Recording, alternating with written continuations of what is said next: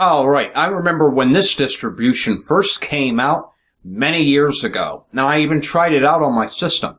It was originally called Mandrake, and then it transitioned over to Mandriva. And I believe I read something that Mandriva wasn't going to be doing much of anything anymore.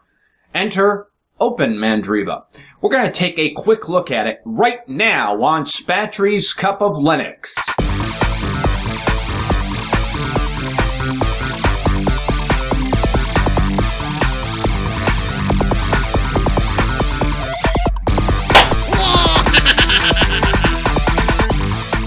Before I start today's show, I have a few announcements I would like to make. First, for those of you who have been following Manjaro GNU Linux, they have just released 0.8.8. You can visit manjaro.org for more details. There'll be a link in the show notes. Also, another distribution that I have recently reviewed has released another snapshot, and that, of course, is SolydXK. Awesome Debian-based system for those of you who want to have a nice stable system with up-to-date software. You'll definitely want to check out SolydXK, and there is a link in the show notes for that as well. Additionally, some of you may notice I am not quite as responsive as I used to be on comments here on YouTube, and there's a reason for this. I have now made a few enhancements and improvements to the way you can interact with me. So if you post a question here on YouTube that I don't get to or I don't answer right away, there's another way you can get a faster answer from me, and I'm going to show you how to do it. A lot of work went into this page here, and this is my personal website, www.cupoflinux.com. We are on the welcome page right now. You can see my newest video offerings by going into this section. You get the best of Spatry, where I've cherry-picked some of my favorite videos that I have put up. And then, of course, there is Spatry's chat room. And this will allow you to connect to me on Freenode IRC. Now, if you have XChat or any other IRC clients and you are already connected to Freenode IRC, my room is #Spatry.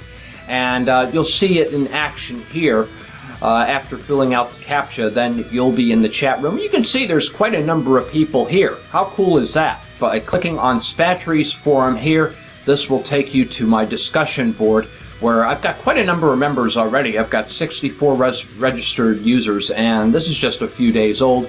And a lot of hot topics. We've got music, we've got off-topic discussions, and we're also discussing Linux.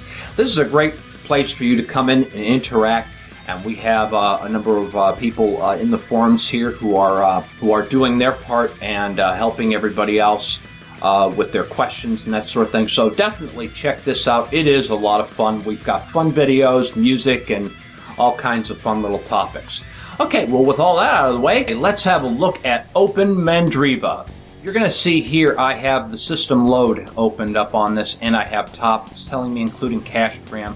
This is using 1 gig, 195,000 megs. So, and according to this, it's saying that it's using 700 megs of RAM on here, according to this graph. And I just booted this up.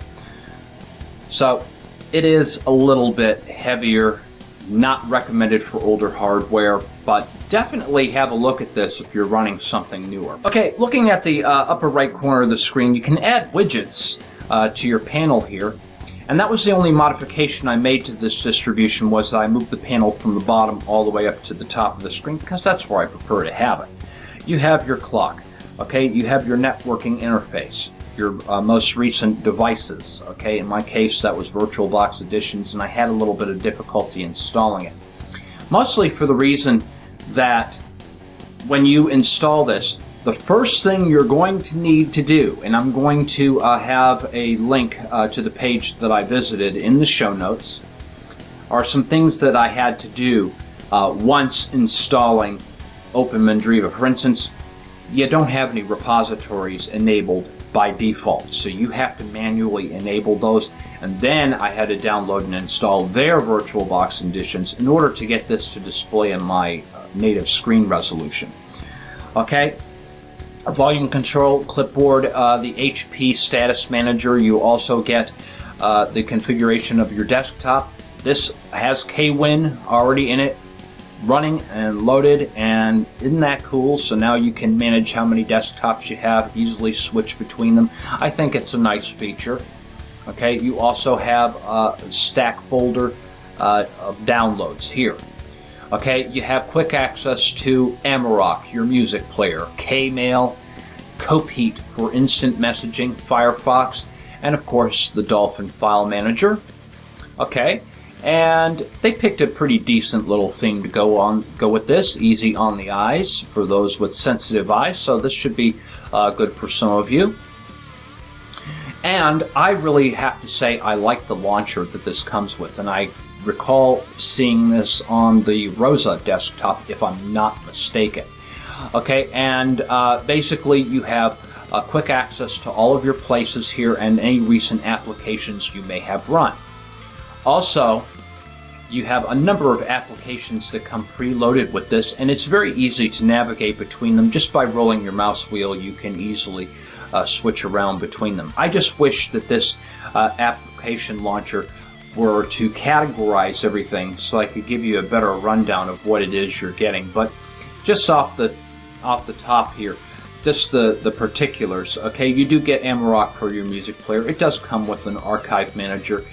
Utilities for configuring your system come pre-installed with this. You also get a Credo, which is a really nice image editor. I've taken some time to play with this, and I may eventually use this to replace the Fireworks 8 that I've been using in Wine for all this time, and start using this one. It's very nice and easy to use, and yeah, I love it. What can I say? VLC comes pre-installed with this as well, and of course the full LibreOffice suite. And then of course in time frame, if you enable Nepomuk, you'll be able to get more functionality added into this. You can go into your local documents here. For all of you who love the NSA, you can log into Facebook and whatever this big blue B is. Have no clue. And I imagine you can probably even add some more social networking sites to this. But yeah, I love this launcher. I really do. I think it's really cool. Alright, but at the end of the day, really, this just felt a lot heavier than OpenSUSE. And for those of you who saw my OpenSUSE review, I really raved about it. I thought it was really cool and that sort of thing. And this one is just not quite there. It needs some refinement and that sort of thing. But this is an inaugural release. So, I would expect that we'll see a number of improvements coming to this in later days. So I will be keeping an eye on this one. Well, that's all I have on this. So if you do install this, definitely let me know what you think about it by either putting a message in the space below or leaving a message on my bulletin board system at cupoflinux.com. And as a reminder, please consider supporting all of the show hosts that are bringing the content you enjoy by disabling your ad blockers or shouting them some coins. Peace out.